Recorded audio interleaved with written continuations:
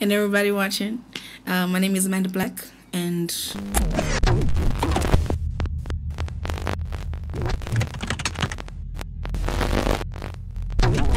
back, because I've always felt that music should not be rushed. And Thandwa Ndim is out.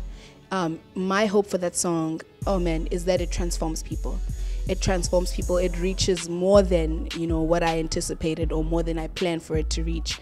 And the response so far has been amazing. People have been DMing me, telling me their stories. It's both incredibly overwhelming, and also I'm like, okay, I did the right thing. You know when you feel like, because especially to take such a subject as gender-based violence, abuse, and put it in a song. The fear is that I wonder how people are going to receive it, because it's so sensitive, because it's so many women's stories. And so that was my biggest fears when the song came out. I'm like, I'm just really hoping people receive it in the way that it's intended, you understand? So Thandwa Ndim is based on a story about a woman who is in an abusive relationship. And I felt as if I needed to put myself in the position of, I tried to put myself in the shoes of somebody in that relationship, in that situation. With Thandwa Ndim, my directive or the messaging of it is purely, it's self-love. My hopes is that people who listen to the song, the family, the community, I just wanted to evoke some compassion.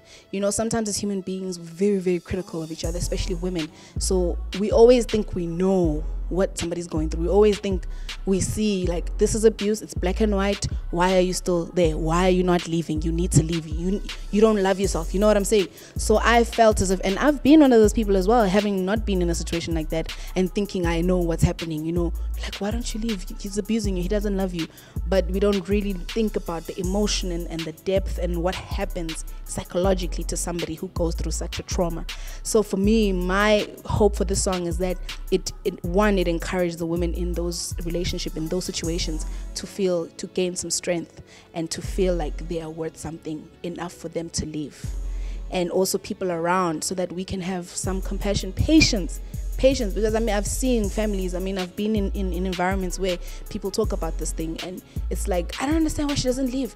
I can't keep, every time she comes, she cries to me, and then we make it about ourselves, whereas I feel like we need to just be a little bit more patient and understanding.